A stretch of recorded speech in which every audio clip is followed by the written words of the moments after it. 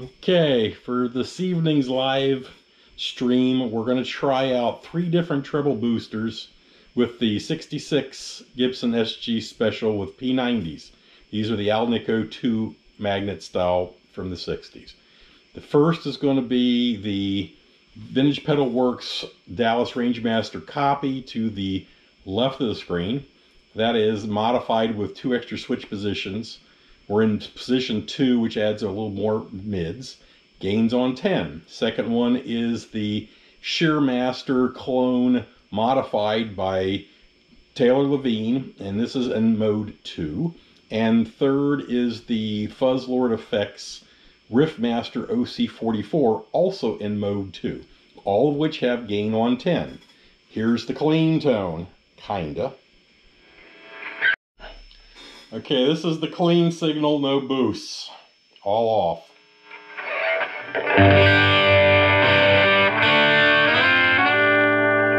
Okay, basically crunch like you're supposed to do.